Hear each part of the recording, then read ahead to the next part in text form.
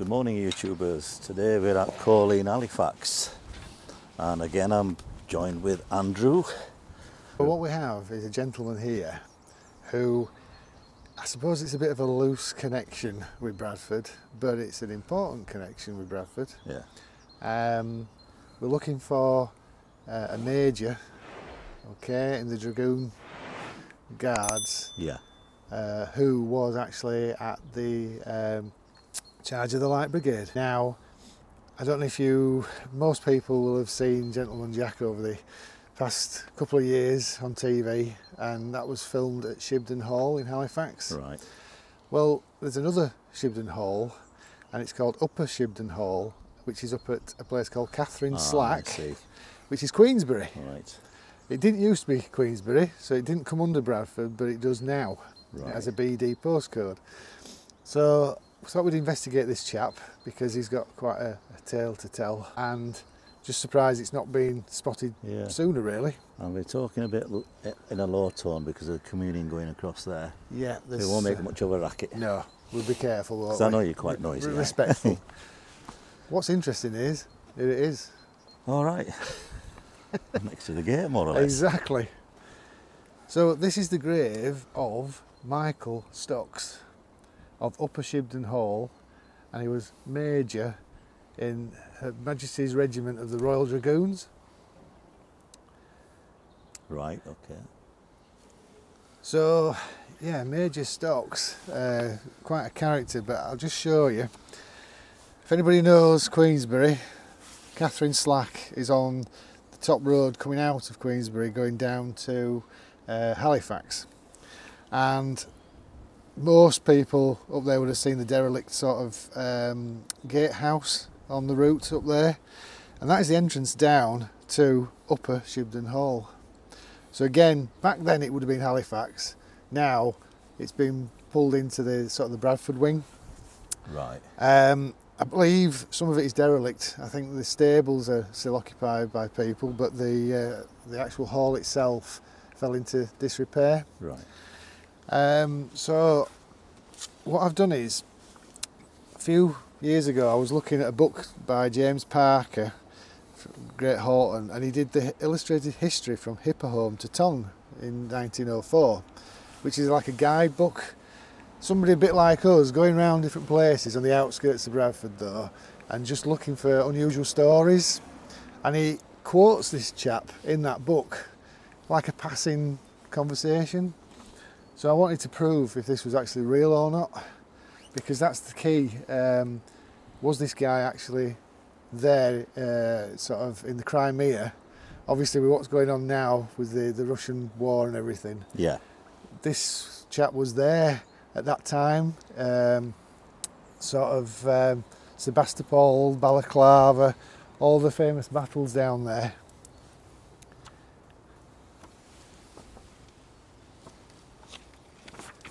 Big cross on the top there. So having a bit more of a look, death of a Crimean veteran. So a hero, it says there, Crimean heroes passed away in Scotland of Major Michael Stocks of Woodall, Norfolk and 𝗏𝗏𝗏𝗏𝗏 in Yorkshire. Born in 1825, entered the Royal Dragoon Guards in 1847, and he served with the regiment throughout the Crimean War and was present at the Battle of 𝗚𝗵𝗿 and Balaclava. He gained a Crimean medal with 3 clasps, Turkish medals, the 4th class of the Order of 𝗕𝗿𝗿𝗄. He retired in 1861 and 2 years later married the youngest daughter of the late Colonel 𝗕𝗿𝗏𝗏𝗏𝗏, oh I can't say, it's a Scottish name, of 𝗏𝗏𝗏𝗏𝗏𝗏. So he had a house in Norfolk, he had 𝗏𝗏𝗏𝗏𝗏𝗏, but then I found some definitive sort of evidence. Took part in the heavy cavalry charge against the Russians, the charge of the Light Brigade. Yeah.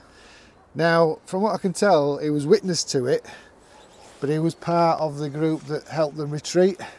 So he was one of the last men in charge. I see. And there's so much out there about him.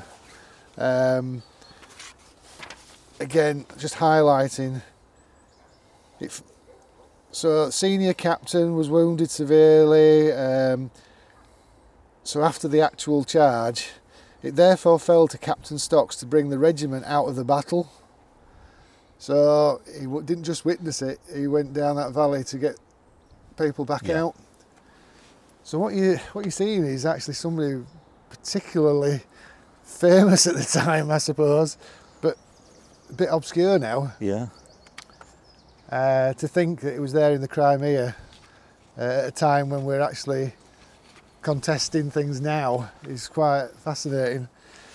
Now, I said it was a bit woolly, the connection to Bradford, which it is, I suppose, but if you look, the Bradford Weekly Telegraph actually does an article on the Stocks family. Right. So there was interest back then, the whole family and what they obviously contributed, and I actually have an artist's impression of him. All right, that's a chap there. The late Major Stocks, a Balaclava hero. And if anybody wonders, yes, that's where the name Balaclava comes from, the item of clothing. It was designed on the battlefield because of the weather. Another fun fact there by Andrew. Yeah. When he died, we got the probate. He left, was it £336,453 in 1895? Yeah, 1895. That's a lot of money. A lot of money, yeah.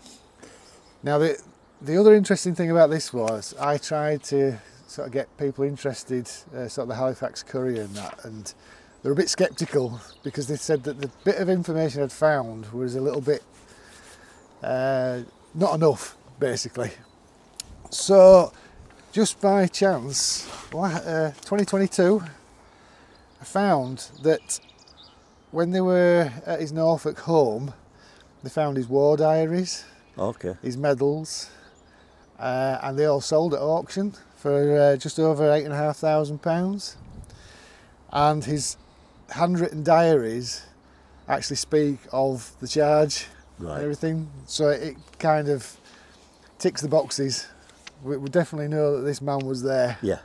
There's enough evidence, and when you look online, there are some snippets from them telling you how the events took place. Yeah, there's quite a bit of information. Some of it's a bit graphic as well, obviously, because it was a bloody battle charging through the valley whilst the Russian guns were firing at them. Can they read about him on the net? Is there enough information Yeah, on the net? yeah, you'll find it. And then this is just a picture of... Nice. If we do that, there we go. That's a portrait there of Major Stocks. All right. That's his war diary, and that's his medals. So that's probably the closest image you probably can get of him. Yeah. And there's a medal there, which I'm just pointing to there. Yeah. And apparently that was taken from a dead Russian off the battlefield. I see.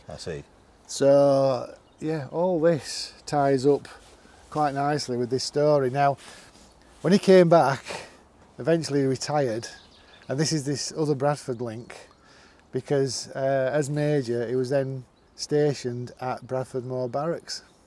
Now, Bradford Moor Barracks is at the top of Barker End Road. Yeah. It was up there near what was called the Barrack Tavern and things like that. So the housing estate up there used to be the main Bradford Barracks.